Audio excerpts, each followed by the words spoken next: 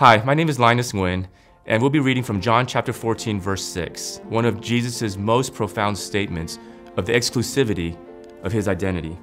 And Jesus said, "I am the way, the truth, and the life. No one comes to the Father except through me." So Jesus claims here three distinct things.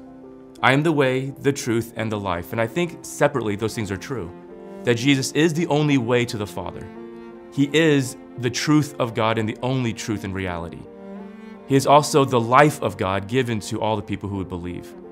But the context and the grammar and the construction of the verse not only makes us look at the distinct qualities of Jesus, but how all those three things actually work together and how they relate together.